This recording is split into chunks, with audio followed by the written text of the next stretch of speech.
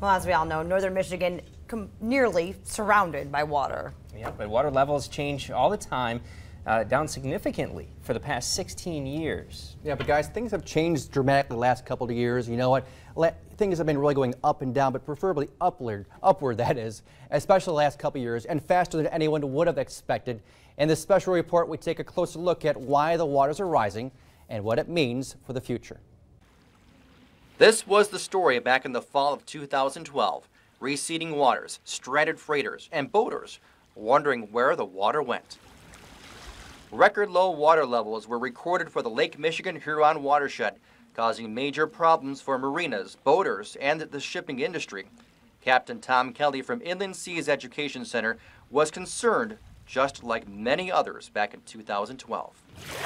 The lakes don't come up very much next year, and then we have another foot drop next winter.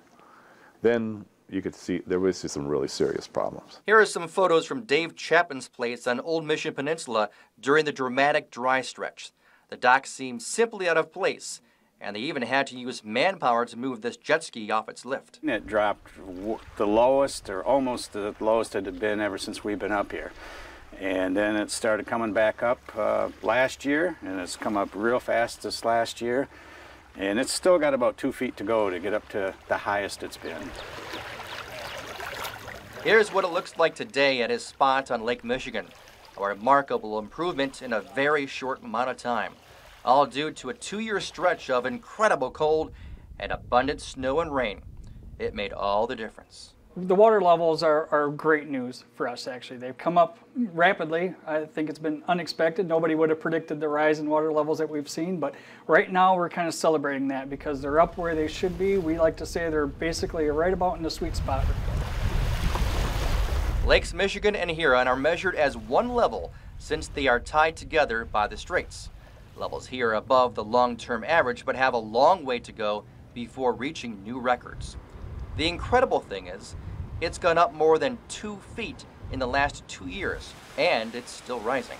We were at record lows for a long time, and really the wetlands areas are all around the Great Lakes Basin. We're struggling significantly. So this quick rise has been a great help to a lot of species.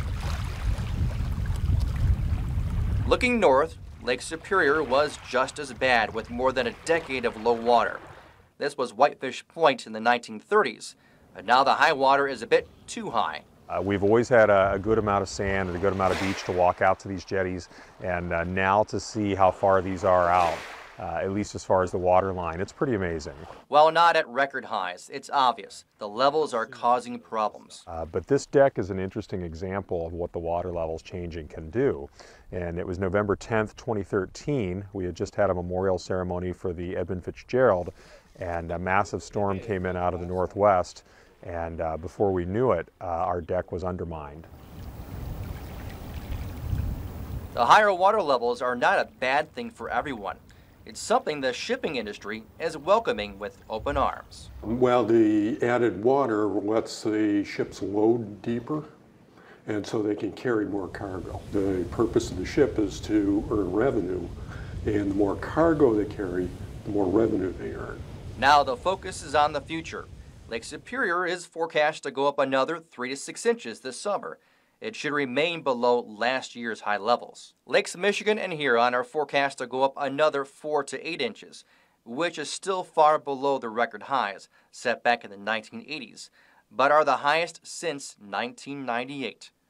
And so while no one can be exactly sure of what will happen, nature seems to be correcting itself. I don't get all upset about it, as you can't do anything about it. It's just natural.